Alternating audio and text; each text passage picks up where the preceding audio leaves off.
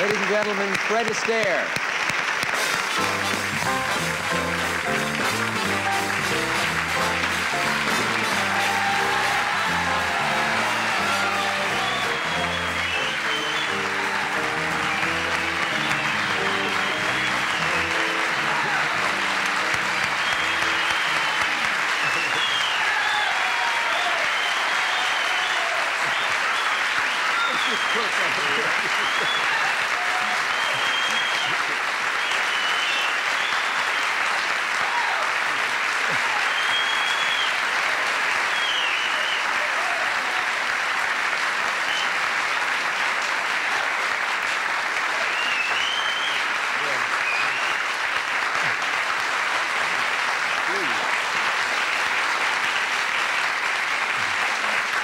Thank you so much. Thank you.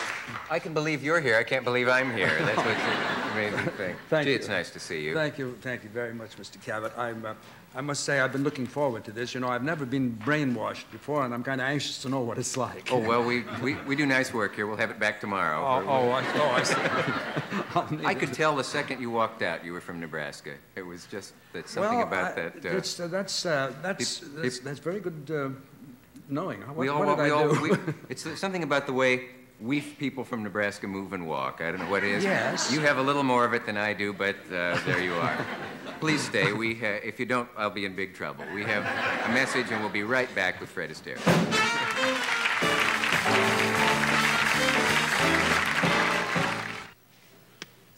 If you just joined us, it's me and Fred Astaire. You know, I wonder if people thought I was kidding when I mentioned Nebraska. You do come from Nebraska originally. Oh, You yes. born there? Yes, I do indeed. Omaha. Omaha, yeah. Yes. I was from a little farther west. But do you remember Nebraska, or did you leave it very early? I left it quite early, but I've been back there. Not very often, but I was there a couple of years ago, and I have relatives there. It's a lovely place. You know, everybody assumes that you were, I always would anyway, that you were probably born dancing. That would be inconvenient, but I mean, that you probably... Well, of course, I may have been. I don't remember particularly, but I kind of doubt it. It seems to me I fell into it some funny way. Well, that's what I wonder. Can you remember a time before you danced, or can you remember exactly when you started? Yes, I can. You see, my sister went to dancing school in Omaha, Nebraska. And as a matter of fact, I had it in a book I wrote. I'd forgotten until just now. I remember. I just seemed to remember that I went along for the ride, just in getting into dancing. I didn't know anything about it. I used to see her in the dancing school, and I just saw her, and I didn't know what it was all about, particularly. So I was, you know, we were both very small. How old were you right then? Oh, I suppose I was about 3.5 or 4. Oh. Did you have any career ambitions at that point? I'm afraid I didn't know quite what was going on. Can you remember your first step when the first Astaire step that you took? No. You see, that Omaha thing. I mean, we got away from there at the age of about 4.5. And then the only time we went back there at all was for an appearance in the Orpheum Theater. And that was when we were little kids. We were about maybe 8. And we had become professionals by that time. And is this a part of the brainwashing? Oh, yeah, I have to know all about that. Now, was your sister, your sister was older than you were? Was she taller than you were? Well, I'm not going to say she was older than I am because she hates that. So. Okay, you don't have to say that. So, but anyway, no, she doesn't care. She's a marvelous gal, and we have I just saw her today. We had a great time. And where were we? We were talking about... you were in Nebraska, and you were about just beginning to learn to dance. At the age of 4.5. No, when I learned to dance, I really didn't learn in Nebraska. I learned in New York. We came to New York. And we went to a dancing school called Albion Dancing School.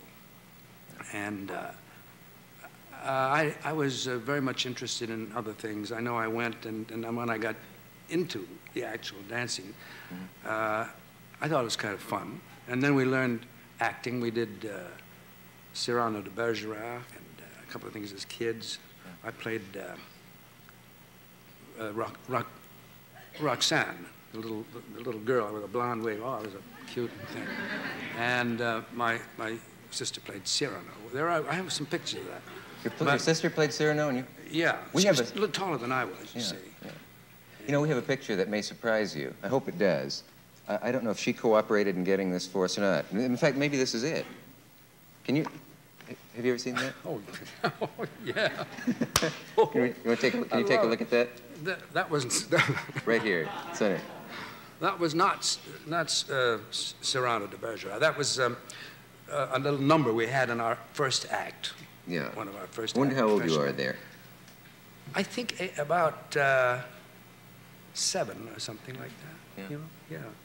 When you and Adele Astaire danced so many years on Broadway, and then she decided to leave, how did she break that to you? Well, she didn't have to break it to me. I felt it coming on. She got a little tired of all bothering with dancing, and she fell in love, and she wanted to get married, and that was it. And I knew that she should have done exactly what she did, and I was more or less happy because I knew I would have to face the world. Face the world. Wow. Yeah. And anyway,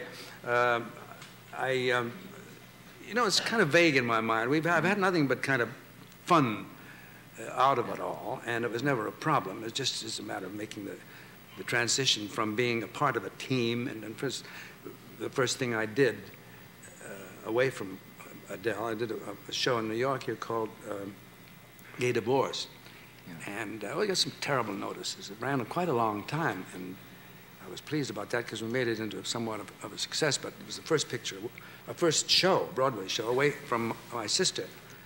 We'd had other things before that had done well, and away from her, they started to jump on me and say, well, this proves that 2 Astaires are better than 1, you know, and I looked as if I was looking off in the wings for my sister to come out and rescue me. That was one fellow said that in the paper. It must have been a jolt. Well, it made me absolutely sick to my stomach, if you want to know the truth. I didn't know. But it was more or less a thing that just happens to you. It's bound to happen. The thing changed, and we surmounted that, well, it went on. I got the job done. The show was okay, and so forth. You know. And you probably never dreamed at that moment that someday all of that would turn out well and you would be on the Dick Cavett show. Well, or did you? You don't need to answer that. All right. When we come back, we're going to take a look at another film clip, and okay. I'd like to hear you. I'd like to introduce it though before we do. So okay. That'll be fun. We'll be back right after this message again.